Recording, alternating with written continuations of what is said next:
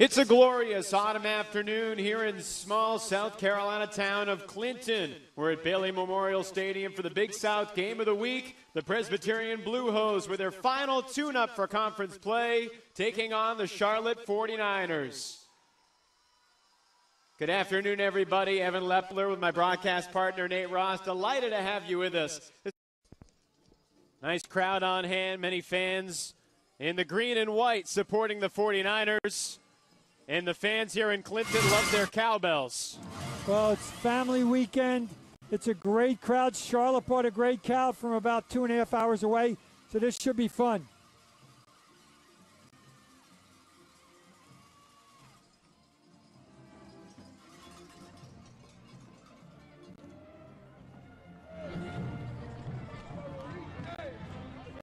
Charlotte 2-2 with victories over Campbell and Chowan the first 2 weeks. Losses to NC Central and at James Madison in their first road game last week. Brad Lambert said they're not going to do anything different this week in terms of the logistics of the road trip, trying to keep it the same despite the result. Brad Lambert, the head coach of the 49ers, very pleased with how things went last week in Harrisonburg. Presbyterian will kick it off. Charlotte will get the first possession. It's a good move by Coach Lambert. A lot of freshmen, a lot of redshirt freshmen on a first-year program. You don't want to change up the routine. You want to keep things going the same way, no matter the result, and that's what he's doing. Brett Wilson will kick it off for the Blue Hose. Charlotte has Mikkel Hunter and Marte Maddox back to return.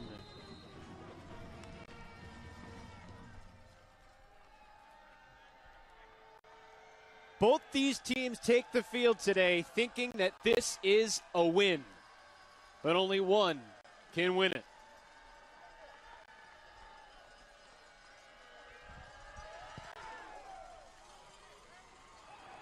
Short kickoff taken at the 12. Maddox crossed the 30 and gets knocked down at the 34. A flag thrown in late, and we'll get introduced to our referee, Stuart Mullins, pretty quickly. Part of this ACC crew, and we'll be talking a little bit more about the refs today than normal.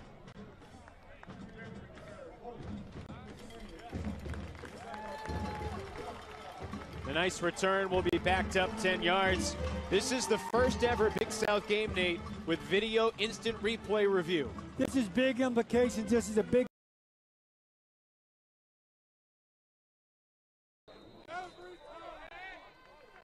The 49ers with Hunter and Maddox back to receive. Low line drive. One hops into the chest of Maddox. He takes it across the 30. Beg your pardon, that's number 25, Khalif Phillips on that return. And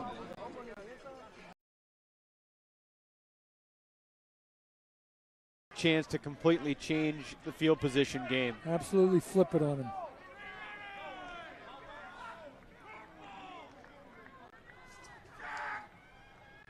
Hunter back, waves for the fair catch, and hauls it in right around the 14-yard line. Under 8 minutes to go here in the second quarter. Matt Johnson was picked off his last throw. We'll see what he does with his next throw.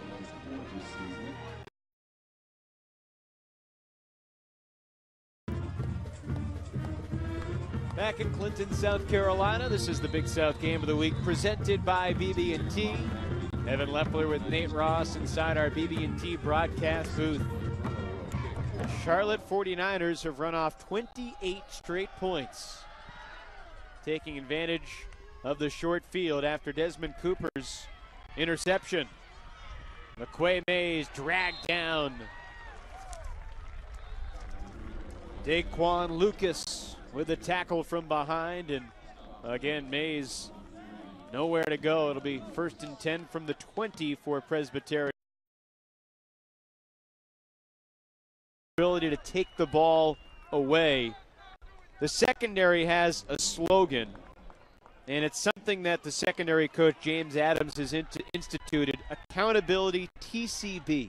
And TCB stands for a bunch of things. Taking care of business, taking care of the ball, and taking care of your brother. And they have a sled that the secondary pushes around for conditioning purposes.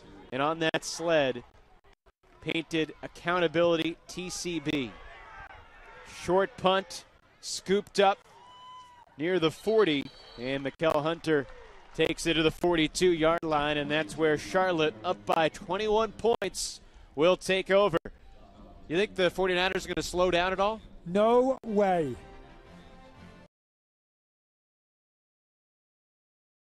Process of beginning the Charlotte football program dates all the way back to December of 2006. Became a done deal a couple years later. March of 2011, Brad Lambert elevated from the defensive coordinator at Wake Forest, hired as head coach at Charlotte, and their first game against Campbell could not have gone better. The second play from scrimmage, Mark Hogan had an interception return for a touchdown, 32-yard scamper, 46 seconds in. The 49ers had a lead, and that was really special for Mark Hogan, a guy who was on the first ever team at Georgia State, also played baseball at Georgia State, but he transferred to Charlotte for graduate school after graduating from Georgia State, the double major in finance and business management. And he has been an invaluable resource for Brad Lambert. McQuay Mays across the 30, and he gets stomped. Drilled by Cortez Nixon. And I hope the fire marshal's not watching this broadcast, but they had a 14,000-seat stadium, which is going to grow tremendously when they get in Conference USA, and they had over 16,000 first home game. Pretty good.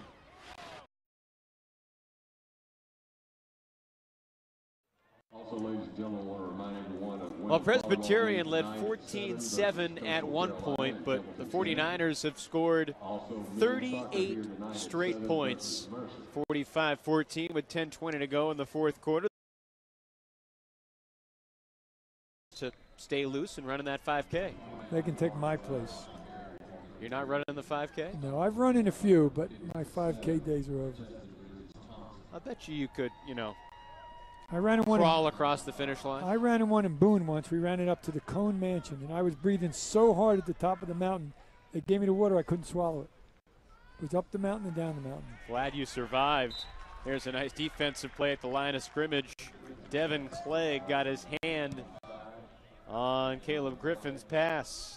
Clegg, a redshirt freshman from Burlington's Walter Williams High School. That's what you are taught when the quarterback goes into motion. Get your hands up and either deflect it or bother him. He deflected it.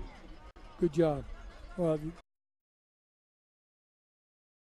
I don't care what sport it is. Baseball, basketball, football. Get him out. He'll learn quicker. Griffin slings it down for Antigua. That's a first down. Near the 50-yard line. Cortez Nixon tripped him up. One thing about Caleb Griffin today, he has completed a high percentage of his passes. Well, he threw a couple picks, but you're right. He has thrown the ball accurately when he wasn't pressured. And that time, Antigua just found the open spot in the zone. He found Antigua, and he tried to make a big play of it. I don't blame him at this situation in this time of the game. Griffin now 22 for 31, 177 yards. Looks left, hits the backup tight end Andrew Osborne. That'll move the chains again down inside the 40-yard line. They run that play many times today. They obviously have a spread formation. They send everybody deep. When the linebackers drop, they send the tight end under the linebackers, and it's good for 5 or 6, and that time for a lot more to Andrew Osborne. Inside handoff for Roberts. He'll go inside the 35. This was a 2-touchdown game at the half, and I think way back to the first half, Presbyterian was up 14-7.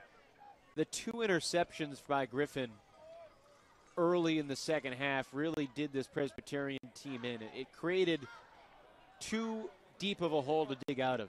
And both thrown deep into coverage. As we said, the long balls, he hasn't been as accurate as he has on the short throws today. Here comes a long one right here, and that's pretty accurate. Antigua went up for it and made the catch. Down to the 7-yard line. That was another underthrown ball, but Antigua made the adjustment. Toby Antigua, 6'4", uses all 6'4" of that to get it. A little underthrown, he rips it out of the defender's hand, makes a nice catch. Simultaneous reception goes to the offense. Maybe he underthrew it on purpose because Alex Petzke, the safety, was nearby behind the play to pounce. Well, that's like the 21st century throws, the back shoulder throw. It's under and behind the receiver. So you get it and the defense doesn't. DeMarcus Rouse with the carry on 1st and goal. And he gained 2. I'd keep feeding Rouse. He had a heck of a game early. He had a little lull in the middle there. Now he's coming back. Give him the football. Give him a touchdown. Better get in the huddle and tell your line. Let's help out our main man here. Hallams and Antigua, the receivers off to the left. Antigua in motion. They give this to Rouse. Powers it to about the 3 before he stood up. There's 8 white jerseys tackling that football. That's what they do.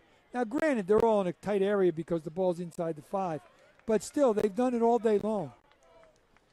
And as you said, that's probably how they got all those takeaways this year. One guy stands him up, everybody else tries to tackle the football.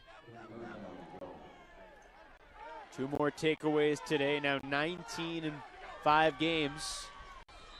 Snap. Something didn't look right there. Yeah, there was a late whistle. There was clearly contact. Tanner Fleming, the backup nose guard, jumped early.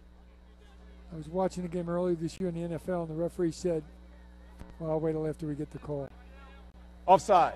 Defense. Number 97 made contact with an offensive player, half the distance to the goal. Still 3rd down. Referee said, illegal procedure on the offense, everybody but the center.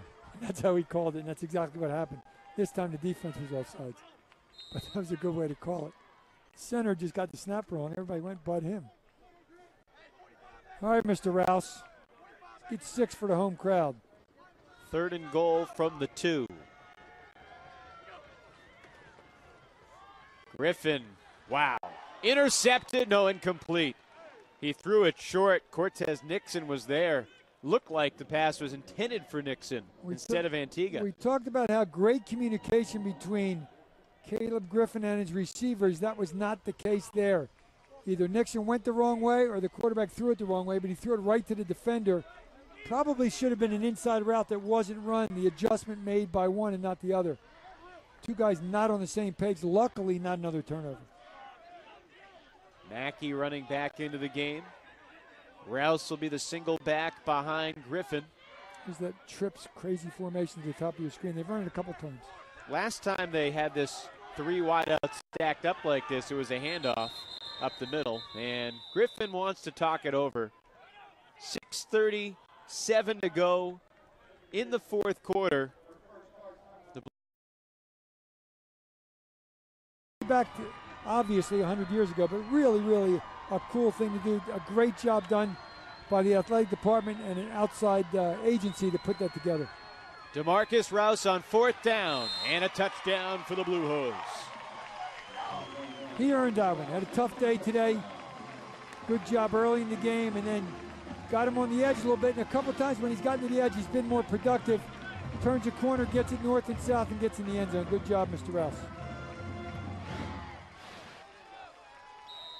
They need that. They need that mentally. Obviously, they might get the ball back if they can keep Charlotte to 3 downs and out, but they needed that touchdown, and so did DeMarcus Rouse. 2nd touchdown for Rouse, a 2-yard score, 10 plays, 67 yards, and 347, and the extra point is good. 6:33 to play.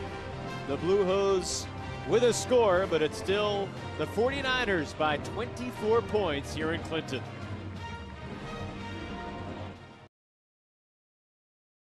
For Charlotte.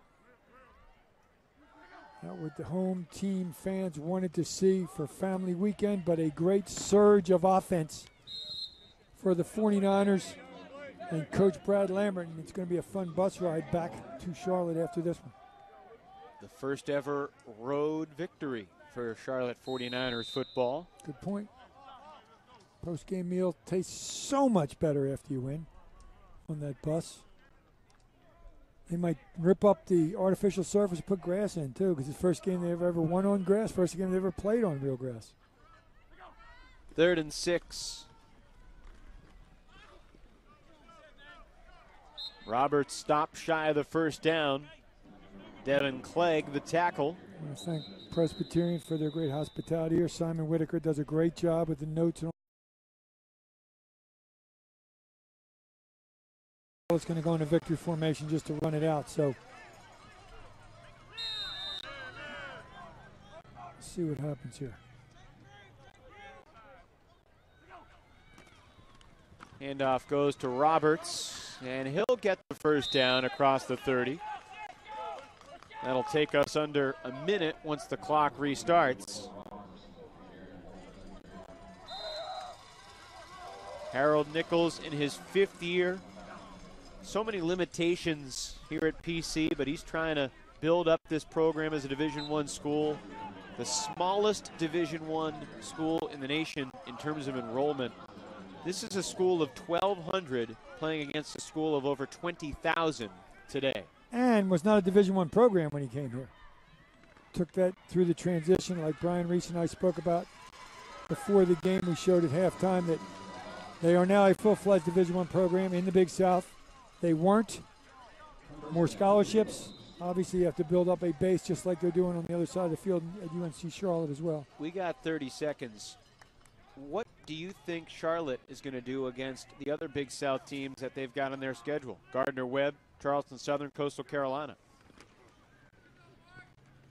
It's going to be difficult. I mean, the Blue Hose are not the best team in the Big South. They're a talented football team. Those other teams you mentioned are going to fight for the Big South Championship along with Liberty. So I think it's going to be a tough haul for them. They have a great contingent that follows them on the road as today. It'll be a good first season test for Coach Lambert and his staff. Looks like all those Charlotte fans enjoyed the trip. A worthwhile excursion down to South Carolina as the 49ers take down the Blue Hose 45-21. Matt Johnson, our Hardy's player of the game, he really set the tone, throwing the ball, moving the ball down the field. Very talented young QB. Well, in this offense, not only do you have to throw it, he ran it a little bit, and then you got to manage by changing the play or reading the play on that read option. So I think he did everything exceptionally well. I'm sure they'll correct the little mistakes, but he's getting better every game. That's all you want. 45-21, the final score for Nate Ross. This is Evan Lepler saying so long from Clinton, South Carolina. To watch this entire game on replay as well as other games on our family of ESPN networks, log on to watchespn.com or download the Watch ESPN app. This has been a presentation of ESPN.